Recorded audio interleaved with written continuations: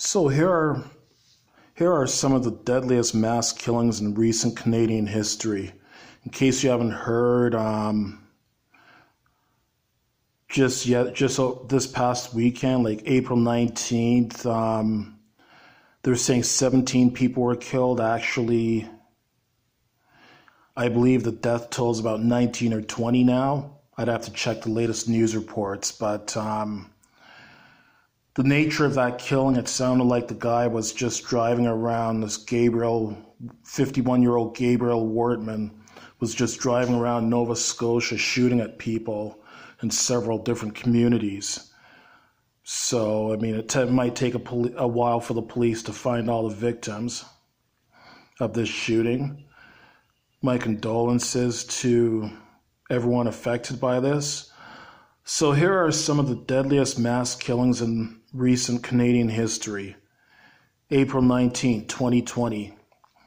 17 people are killed after a man who at one point wore a police uniform and drove a mock-up cruiser traveled across northern Nova Scotia. An RCMP officer is among the dead. Police say the suspected shooter, 51-year-old Gabriel Wortman, was killed after being intercepted by officers in Enfield, Nova Scotia.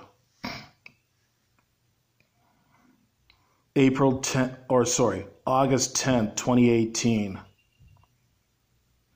A gunman opens fire in Fredericton, New Brunswick, killing 2 municipal police officers and 2 civilians.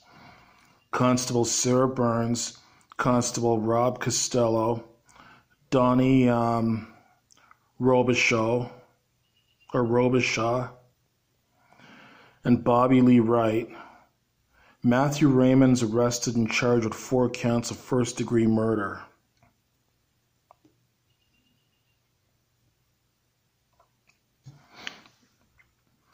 April 23, 2018.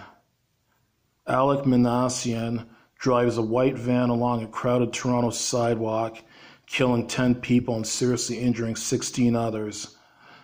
Minassian later admits in court to carrying out the attack in retribution for years of sexual rejection and ridicule by women. He's awaiting trial on 10 counts of first-degree murder and 16 of attempted murder.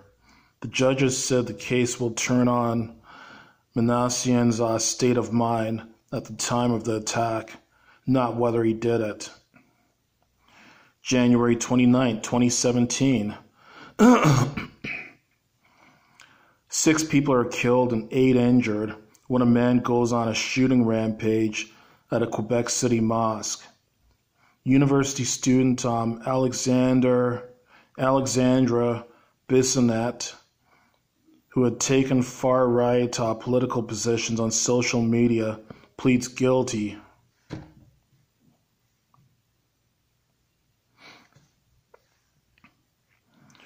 December 29, 2014. In the worst mass shooting in Edmonton, a man suspected of domestic violence shoots and kills 6 adults and 2 young children in 2 different homes. Fu Lam then killed himself in a restaurant where he worked. June 4, 2014. A man uses a semi-automatic rifle to fatally shoot 3 RCMP officers and wound 2 others in Moncton, New Brunswick. The rampage by Justin Burke was the deadliest attack on the RCMP since 4 officers were killed by a gunman in Alberta in 2005. April 15, 2014. Matthew DeGrude kills 5 people at a house party in northwest Calgary. A judge in 2016 found DeGrude not criminally responsible for the killings because he was suffering from schizophrenia at the time. March 3, 2005. James Roscoe shoots and kills 4 RCMP officers near Mayerthorpe, Alberta, before turning the gun on himself. Constables Anthony Gordon, Peter Scheiman, Leo Johnston, and Brock Myrtle were ambushed by Roscoe, 46, at Roscoe's farm northwest of Edmonton. April 5, 1996. Angered by his wife's divorce action, Mark Shahal kills her and eight other members of her family in Vernon, BC, before shooting himself. September 18, 1992. A bomb kills 9 strike-breaking workers at the giant Yellowknife gold mine in the Northwest Territories. December 6, 1989. A man with a semi-automatic rifle storms into an engineering classroom at the École Polytechnique in Montreal, asks men to leave, and then kills 14 women before turning the gun on himself. Gunman Mark Lepine says he was fighting against feminists he blamed for his troubles. September 1st, 1972.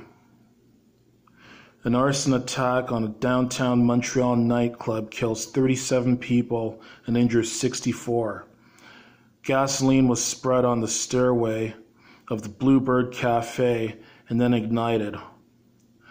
Most of the deaths occurred in the Wagon Wheel Country Western bar upstairs.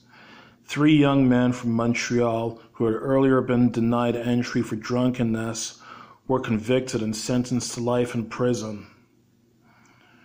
So, yep, we've got some very sick puppies in Canada. My heart goes out to all the people that have suffered because of these pieces of garbage.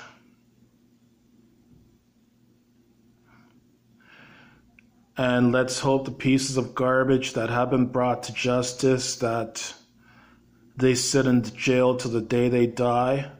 And the people that are awaiting trial, let's hope that they get the book thrown at them and are sentenced to life in jail with no chance of parole ever. That just goes to show that there's some real garbage human beings in our society. Very sickening.